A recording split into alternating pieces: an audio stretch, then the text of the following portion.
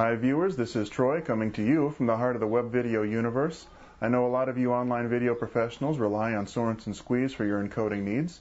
You probably know a new version of Squeeze, Squeeze 5, just came out. If you're wondering what the new features are and whether or not you should upgrade, take a look at this. Sorenson Squeeze 5 will be immediately recognizable to anyone who's used a previous version of Squeeze. The interface hasn't changed too much, but there are some important differences.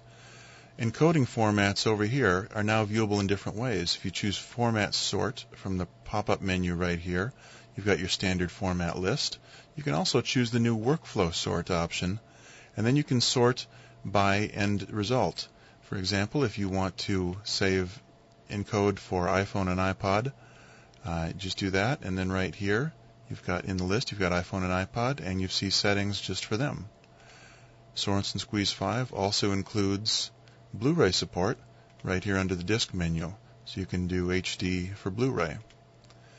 You can also make custom favorites easily by dragging on a filter. I won't do it now, but you just drag it like that. And you can also drag in copy to FTP so that when you run your encoding, everything happens at once and there's nothing to worry about. If you're looking for a format, you can use the new search box here. For example, type in iPod.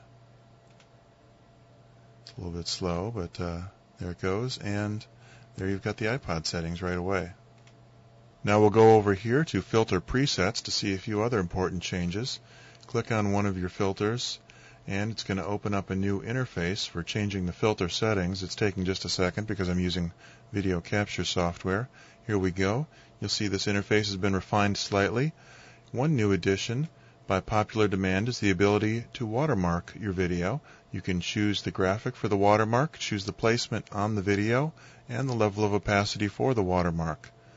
You can change audio volume now entirely within Sorenson, and you can use this filter to increase your audio level by up to 400%.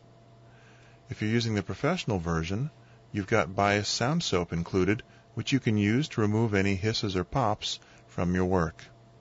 That's all for this week. Remember to check back every day at webvideouniverse.com for more online video news and tips. Until next time, happy shooting.